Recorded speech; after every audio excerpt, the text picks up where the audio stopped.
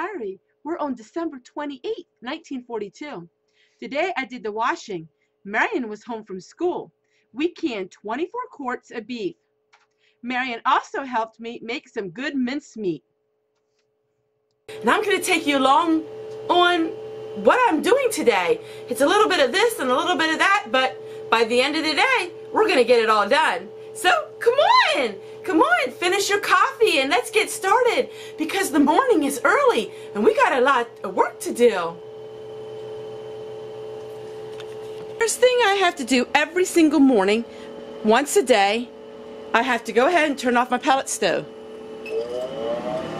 And when the fan shuts off, then I have to clean it. I'm going to show you how I clean my pellet wood stove every single morning. So here we are, the pellet stove is turned off. And I know so many of you are fascinated with this piece of equipment. We open up the pellet stove and this is what it looks like. So what I have to do is, now I have to clean it up. Well, how do you clean up a pellet stove, you ask? It's a little bit of a dirty job, but I have done it now for a couple years. My husband just recently bought me these gloves, and so I can take these gloves and it won't make my clothing dirty. I take a paintbrush, and what I'm going to do is pretend I'm painting. I'm going to go from the top of the stove and work my way down. I become so used to this that I can do this really, really quick. So what we're doing is we're taking all the ashes and we're putting them way down. Now, a lot of people don't clean their pellet stove every single day, but I do. And that's what keeps it running nice and no problems. You have to have an ash vac.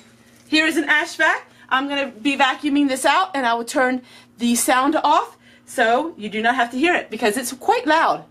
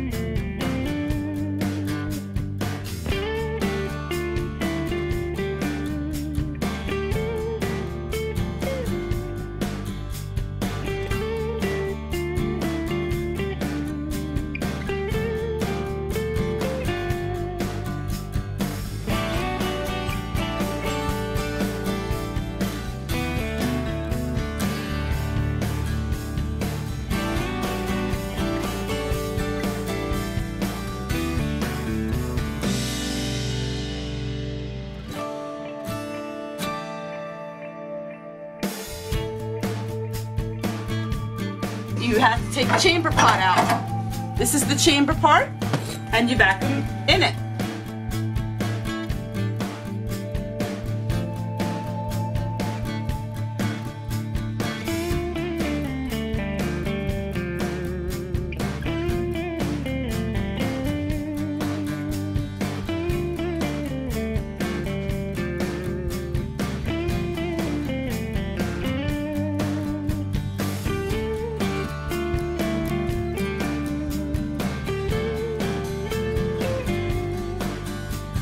Take a wet paper towel and I clean off the glass.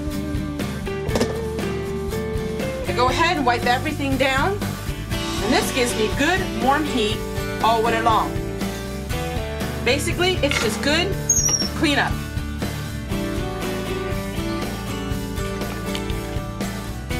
So that is how I clean the pellet stove.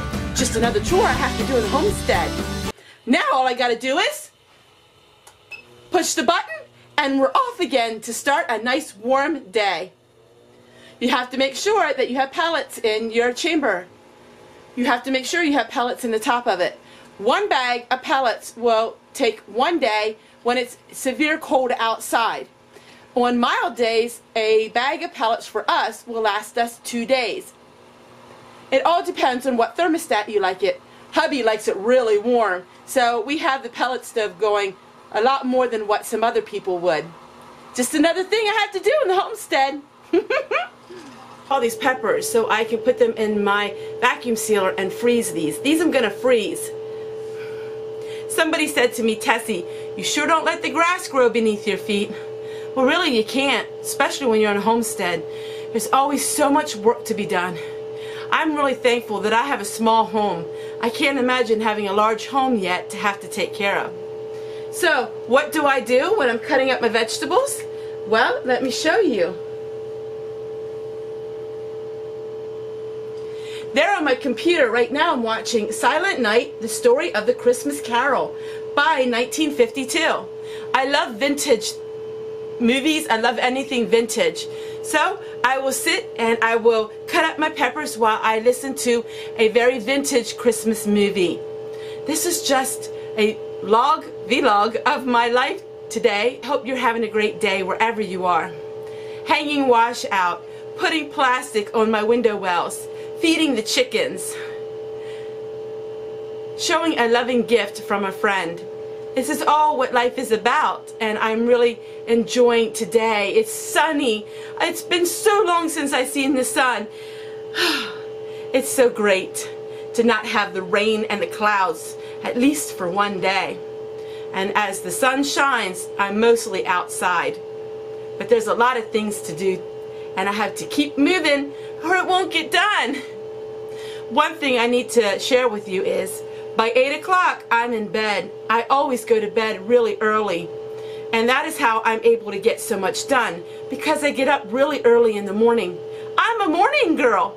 I know many of you are night owls. Not this girl. I like to go to bed early in the morning. So, I hope you enjoyed this video. It's a little bit of this and a little bit of that, but it's all what I was working on today. Take care, everyone. We'll see you guys tomorrow. Wait for Papa. Okay. Papa, come on, we're waiting for you. It's a book. I know it's a book. I can't be outside. The girls got a gift from Tim and Tammy. What do you say, girls? Thank you.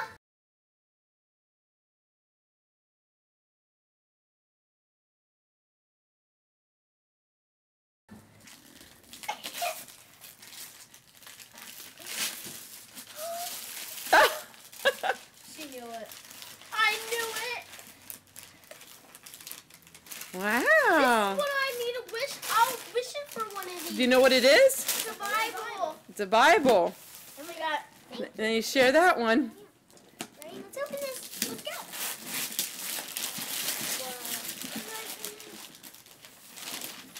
It's a Bible game. It's a Bible trivia game.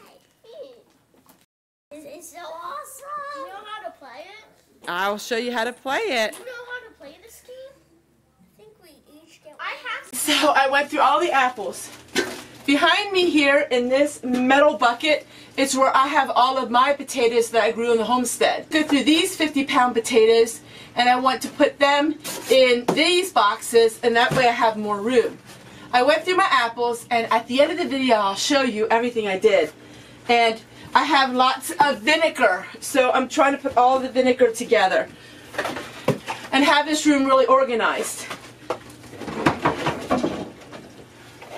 It's about 20 to 25 degrees outside, so in here it's probably about 37, 38 right now, but this room doesn't freeze.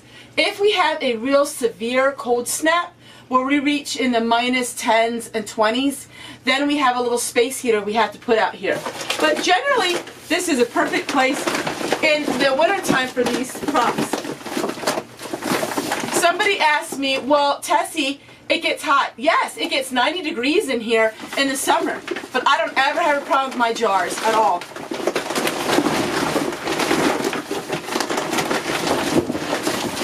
My jars never unseal in here. I think it's because I keep it very dark.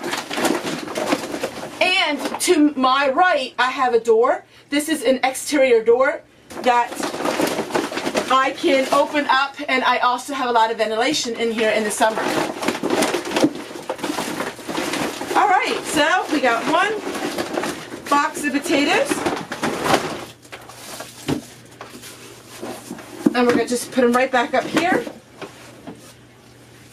And the rest of the potatoes I can put back in this bin.